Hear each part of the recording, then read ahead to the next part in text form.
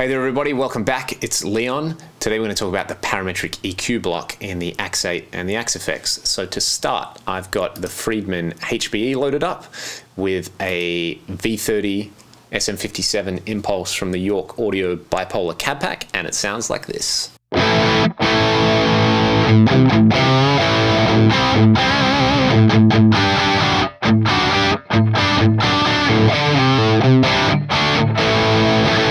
Alright, what we're going to do is use a parametric EQ block after the cab and a parametric EQ block before the amp to shape the gain and to shape the overall tone in two different ways. So let's get started with a very quick rundown on what the parametric EQ block does. You can see here for each band you have a frequency control, a Q control, and a gain control.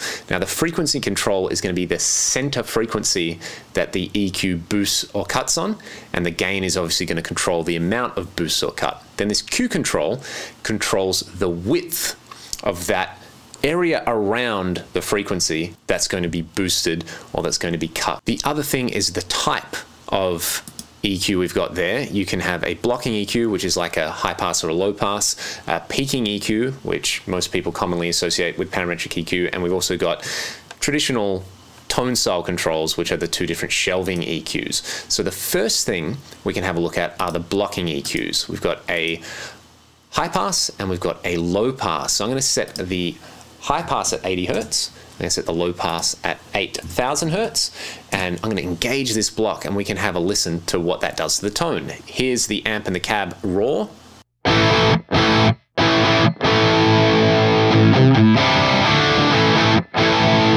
So you can hear that that high and low pass is incredibly powerful. It takes out some of the boom from the low end and also takes out some of the sizzle from the top end. I've got some other videos where I talk about high and low cuts specifically as great tools that you can use to make your modeler sound better. So if you haven't watched those, check them out.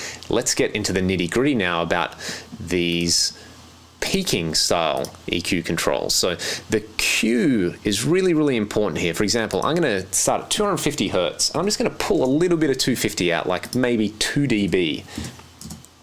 And you can see there, pulls out a bunch of bands around that frequency. So if I turn the Q up, it's going to make my cut more precise and it's going to take out less of these frequencies that surround it. So if I set that around 1.4, and we'll have a listen to what that does.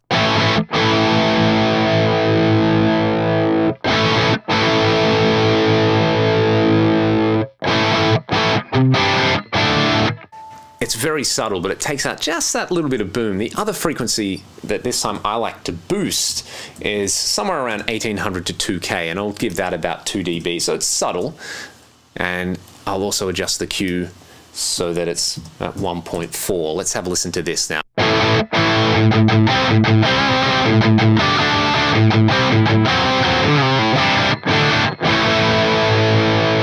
And let's remind ourselves of what it sounds like without the parametric EQ block on at all. No high or low pass and no boost or cut.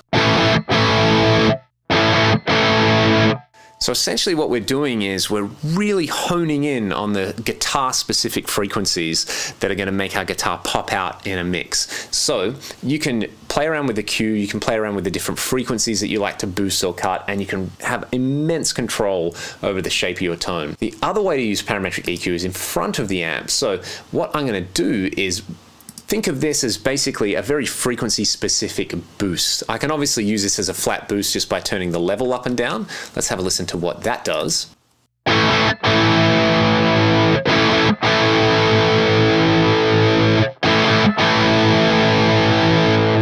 And if you've run out of drive blocks or you're running low on CPU, this is a really good way to get a flat gain boost. However, we can apply the same thing. So just a very specific frequency. For example, let's take 800 Hertz, which happens to be one of the default frequencies. And I'm going to turn the Q up, say to just over 1, say 1.1. And what we can play around with is boosting this very specific set of frequencies. Let's have a listen to what that does.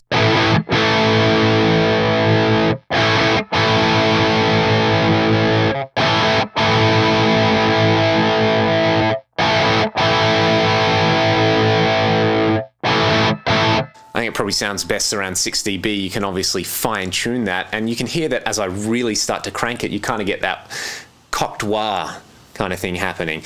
If you play around with the frequency here, somewhere between, I don't know, 750 and 1.5 kilohertz, you can dial in a great solo boost that's really going to help you cut through a mix. Much in the same way that, you know, for me, I love stepping on a wah pedal for solos because I can use it as a filter to basically fine-tune particular notes and really make them pop out, and this parametric EQ pre-boost does the same thing. The other thing that's pretty powerful with it as well, and I think this is a cool little trick. For example, the Freewin amps have something called a C45 switch, where basically what you do is you take this shelving EQ type and you can play around with where you want to set it. I might start at 450 hertz and I'm just going to knock out 3 dB there. But I'm also going to boost 3 dB starting from the same place. Let's have a look at what that does.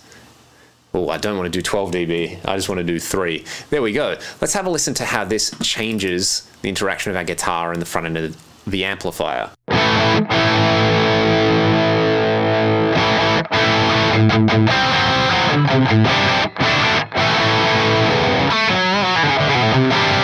And you can obviously change that center frequency. You can bring it down so that it's lower.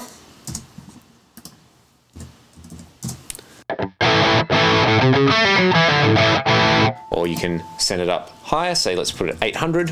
Why not?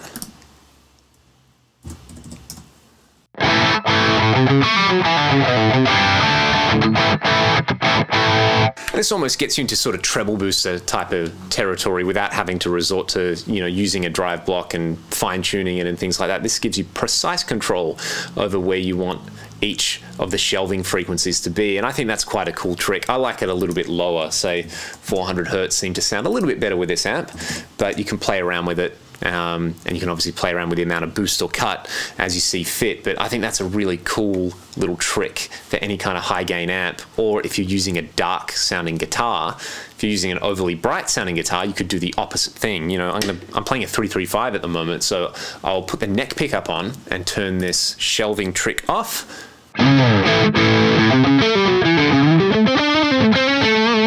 Which is quite dark, but with it on,